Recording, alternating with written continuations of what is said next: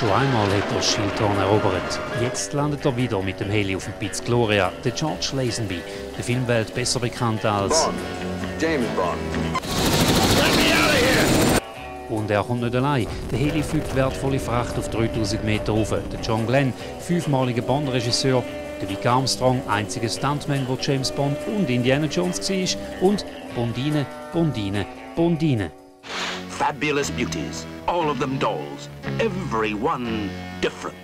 Die Geschichten um ausschweifende Partynächte von 1968 sind in Mürel legendär.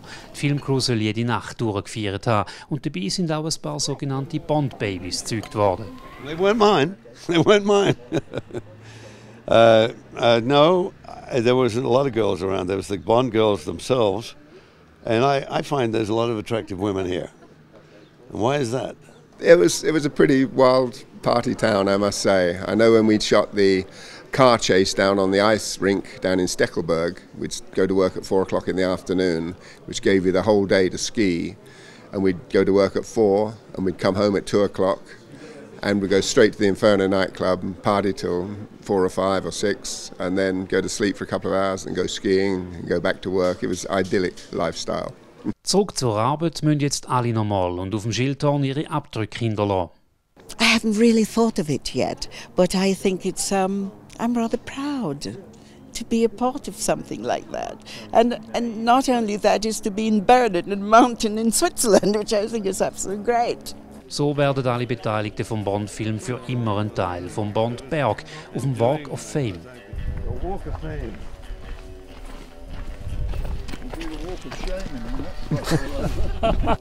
Dabei haben sich alle ihren Ehrenplatz auf dem Grad im Berner Oberland zuerst verdienen. Der Regisseur mit einer spektakulären Lawinenaktion. And the final thing, there were 3 bombs left, and I just said, "Oh yeah, drop them on that big expanse we haven't touched yet."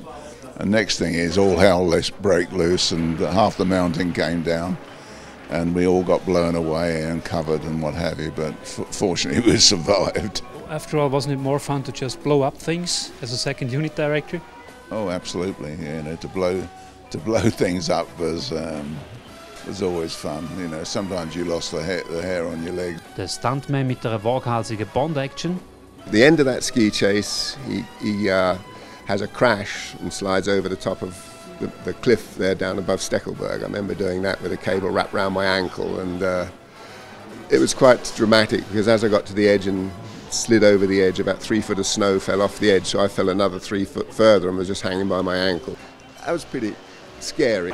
George Lazenby. Und der Star vom Film, in dem er 47 Jahre später immer noch auf James Bond angesprochen wird. What's the question you've been asked most after you played 007? What was it like being 007? Was usually the question. You usually answer. It was tiring. I worked night and day. I'd be up at daybreak, working all day, and then at night time you go out and people will be asking you questions. What's it like being James Bond?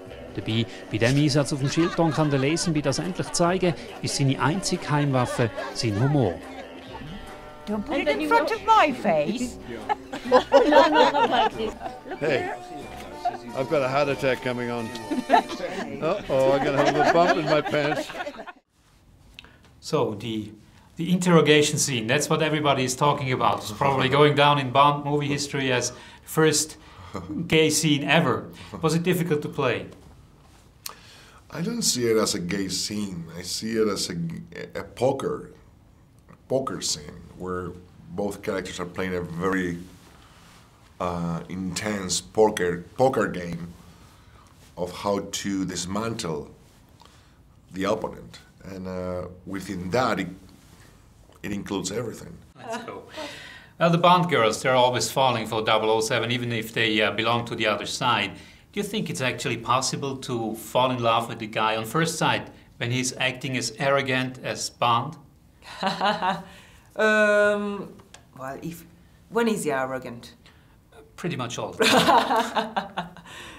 Well, if he is like Daniel Craig, with a great sense of humor and self-deprecation, behind this arrogance, I could fall for him. Mm. Well, Lois Maxwell played that part for completely 14 times. Could you imagine doing the series that long? wow, that would be amazing. I'd love it because I think as an actress, a lot of the time, you know, you feel a bit like a gypsy, kind of going around the world and, you know, rocking up on a new film set with a new bunch of people. You forge these incredible relationships, but then, you know, 2-3 months down the line, you leave them all behind, and then, you know, you might never see them again. So it's really wonderful to have this kind of continuity in my life whereby I get to go back to this family every couple of years and work with people that I really love. It's like a stock company in theatre, actually. Yeah, it is. Yeah, it's like great. Circus. Yeah. Okay. What was the first Bond movie you ever saw? I was 11 or 12. I saw Moonraker with my father, and I was blown away. And I remember being very attracted to Jaws, the villain. Oh, so already you were exactly going my for the bad destiny guy. was written on stone. Okay, that's all I need to know. Thanks a lot.